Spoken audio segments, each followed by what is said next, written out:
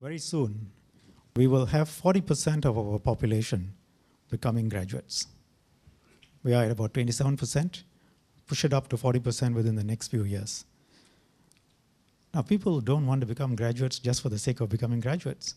Once they become graduates, they want jobs that they think are suitable for graduates, and an income and a progressive structure in terms of where they move.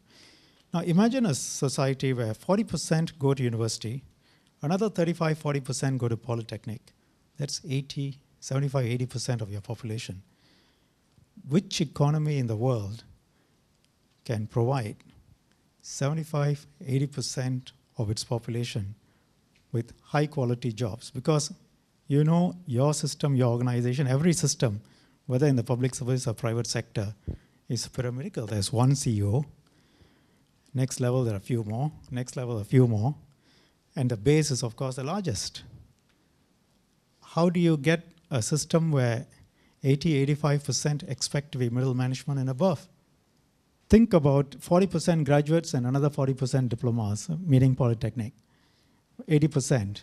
If we want to push up our professional managerial, executive, and technical sector, today it is 1:1.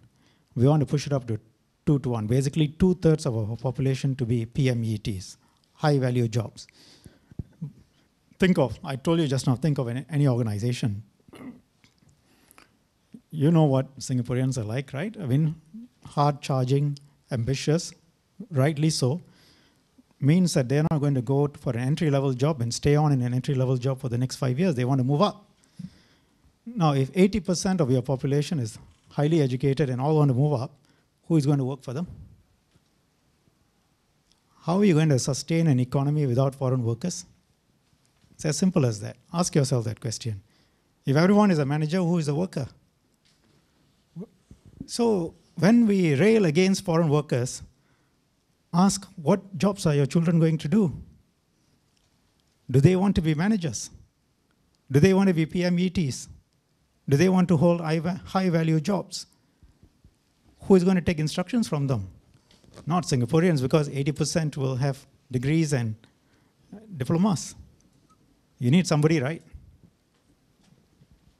Unless our entire population changes its approach and we are prepared to say, it doesn't matter if I have a degree or a high-value diploma, I am prepared to be the ground-level worker. First of all, do you think that is possible? Second, do you think it's fair?